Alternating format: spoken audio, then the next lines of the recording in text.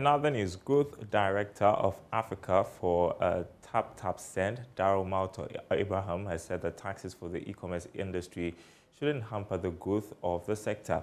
The Institute of Economic Affairs called for government to enact a robust e-commerce levy to tax their transactions. Mr. Abraham contends that the levy should be properly implemented and should not act as a barrier to innovation. Well, tax is not a bad thing. Tax is a good thing. I totally believe that.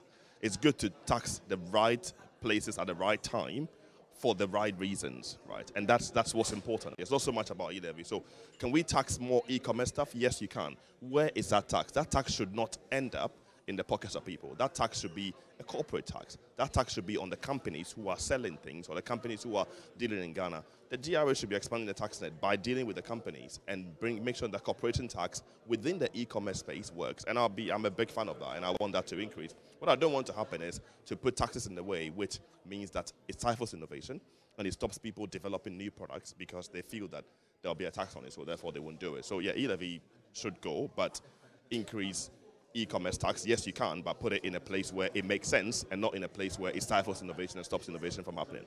I think one of the biggest things is education and exposure, right? So the fintech industry is not yet connected to education. So lots of people are going through school not knowing what fintech is. Lots of university students are graduating having no idea what fintech is. What we should be doing now is opening access and educating people who are in universities, people who are coming through the system, the young ones, to embrace fintech, be curious about fintech, find out what it is. There is a range of things that fintech means. It covers a broad range of things, but most of our young people don't know what it is. So let's open access.